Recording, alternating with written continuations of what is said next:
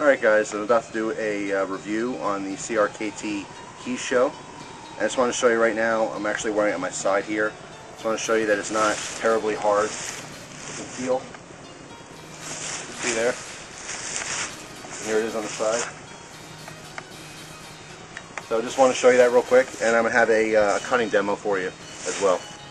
Alright guys, here's a cutting demo of the CRKT Hisshou. I was going to use the 2-liter bottle, which most people do use, but unfortunately the only one I have is filled with soda right now. So the only thing I had to empty was this Turkey Hill iced tea container. So it's filled up with water, and I just wanted to give you a quick little demo here on a slash cut through this bottle. So here it is.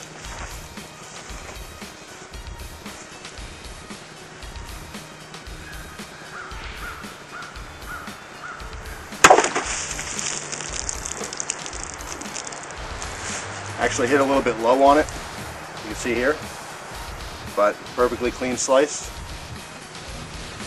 There it is, the Hisshou.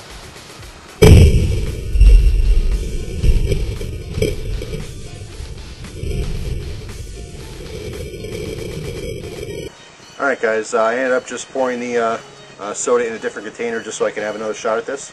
I want to try it with this regular 2-liter bottle as well. So here we go. Again, same thing. CRKT Hisshou. Just gotta do a slice on an angle here. Alright, let's see what I can get.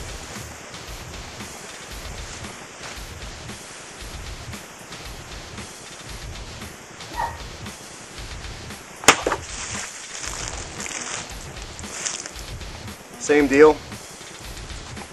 I ended up striking low. I think that's just on my swing. I just don't have a proper technique because obviously I'm aiming a little bit higher here. But as you can see here, wherever it's going to hit, it's just going to slice right through. You have a lot of heft in this blade. It's a lot heavier, it's thicker, and it's very sharp.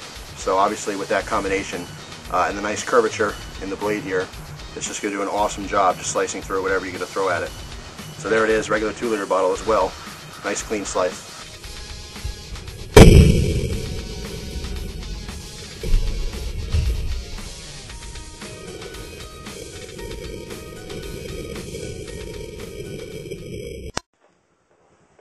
Alright guys, I want to review this awesome news blade I have. This is the CRKT Hisshou. And I want to start the video off, as you saw there, with a little bit of action, some cutting tests to show you the performance of this blade. And it is phenomenal. Beautiful looking piece, but also a very, very functional weapon. First I want to talk about the actual designer who designed this knife. His name is James Williams. He has extensive background history in both the military as well as martial arts. 45 plus years in martial arts experience and training, as well as being in the U.S. military, in the Army. You can actually go to Columbia Road Knife and Tools page here on YouTube. They have their own account, and you can see a video of James talking about this knife as well as a couple other knives he designed. And this is actually the reason he came up with this design is he had requests from some of our guys and gals overseas who are in service who carry the Hisshou line, and they love it, but they wanted something bigger and badder, you know, and this is what he came up with. This is basically the Hisshou on steroids. Obviously a couple design tweaks here and there, but just like I said, a beautiful looking piece as well as performing.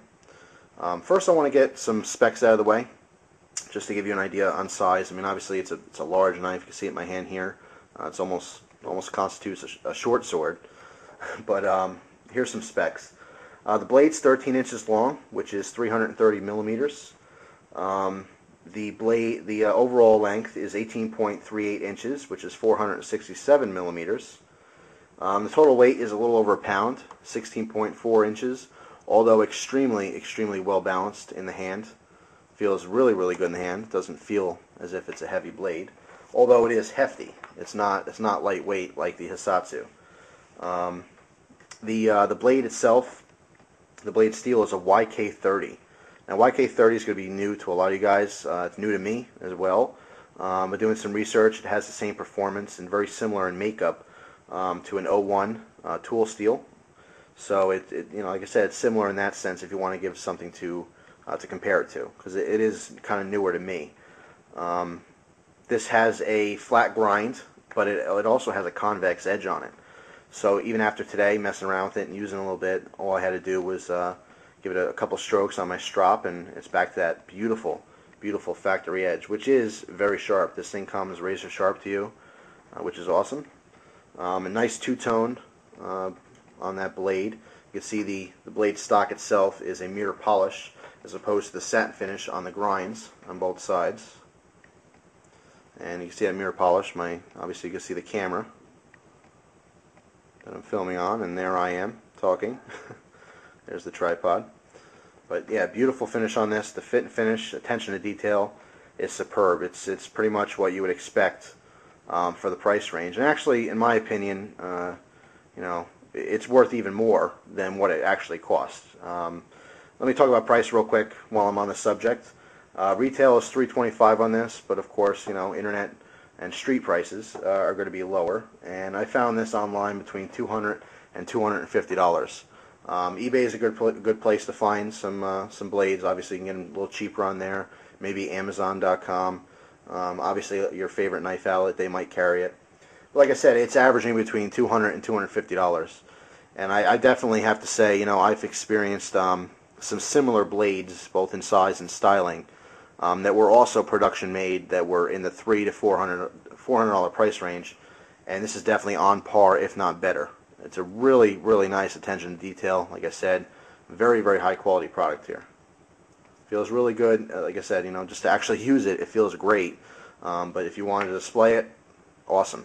And speaking of displaying it, here's a beautiful display case that comes with the knife. This is going to come with every single one.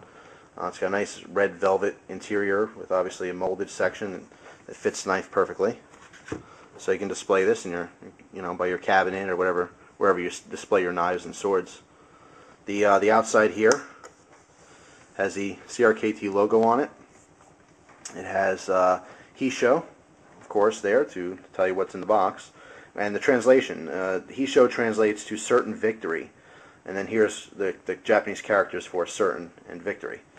So very beautiful. If you didn't know, the Hisatsu, the word Hisatsu translates to certain kill. So a little bit of a spin-off, a little play off of that. Like I said, it's very similar to the Hisatsu in some ways, just a beefier, you know, bigger version of it, and definitely heftier. Here's the sheath that comes with it. The sheath you get, I actually put it in there for you. Nice retention, by the way. It's not a real heavy snap. I mean, it snaps in there. It feels good. It almost feels like, I don't know if that's enough, but let me tell you, I mean, you really shake this thing vigorously, it's not going anywhere, I promise you that. But the good news is, very easy still to retract out of that sheath. You know, if you need to grab the knife, you know, you can grab it and get to it easily. But it's not going to fall out. No way. Put the knife aside for a second here and show you this, just the sheath. A lot of carry options on this. You're not going to fall short of how am I going to carry this. Obviously a lot of eyelets here. You can use paracord or tech locks, a combination thereof. You also get this piece that's already attached to it when you get the sheath. That has a spot here for you know, belt carry. You can carry this horizontally or vertically, any way in between. Lefty or righty, you can just flop this thing to the other side if you wanted to for left side carry. You also have a quick release snap here, or not snap, buckle, and you can use this and actually web this through your molly gear on your packs or backpacks, maybe your tactical vest, and if you need to get that off real quick, you have a quick release there as well. So awesome sheath that comes with it, very sturdy, very high quality as well, just really nice. And of course the knife itself, it really speaks for itself. Very well balanced, obviously a Japanese style knife if you haven't already caught on. The markings on the blade here, you have Columbia Knife and Tool logo. Then again you have those two Japanese characters which stand for certain victory. On the reverse side it has the model name, Hisshou. And then the bottom right, real small, has the model number for Columbia Knife and Tool, and that is 2910. That's just the model number here. The handle has that very traditional Japanese wrap, like you would see on a katana or wakizashi. It has the race skin underlay as well, very traditional. One thing you might notice on this sword is that there's no tsuba or guard. Okay, there's a reason for that. James wanted to keep this knife, obviously, to be used by our soldiers. You want to keep it as slick and slim as possible. And by not having a Tsuba on there, it really does fill the role. It's not overly, chunky in the middle or anything. So that is a purposeful design feature, is not having a Tsuba. All you have here is the collar or fuchi. So, yeah, but it's meant to be like that. It's not like it's missing something. Beautiful piece. It is full tang. If I didn't already mention it before, one solid piece of steel here. Just really nice. Again, just feels really good in the hand. Love to do some more cutting demos, and in the future I would like to do some more cutting demos with this, maybe some cardboard tubing or something. It just feels really good. So that's pretty much it. If you guys know men or women going out to serve in Afghanistan, getting shipped out, or going out for service, this would also make an excellent gift for them. Just like I said, a beautiful piece. A lot of the guys and girls over there are very excited to get this because, like I said, they do carry the Hissatsus and they just want a little bit of an upgrade. Obviously, they don't rely on a blade for their main weapon. Their main weapon is a rifle.